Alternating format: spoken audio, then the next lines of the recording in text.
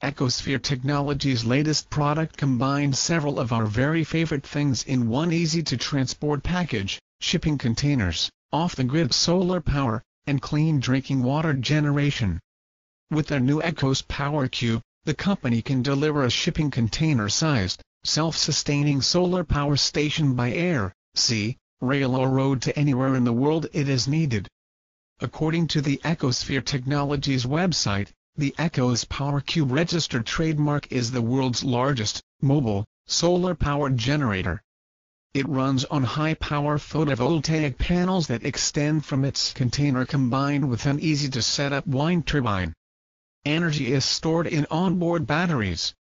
The unit is designed to fit inside shipping containers for easy transportation, and it's available in 10-foot, 20-foot and 40-foot ISO shipping container footprints.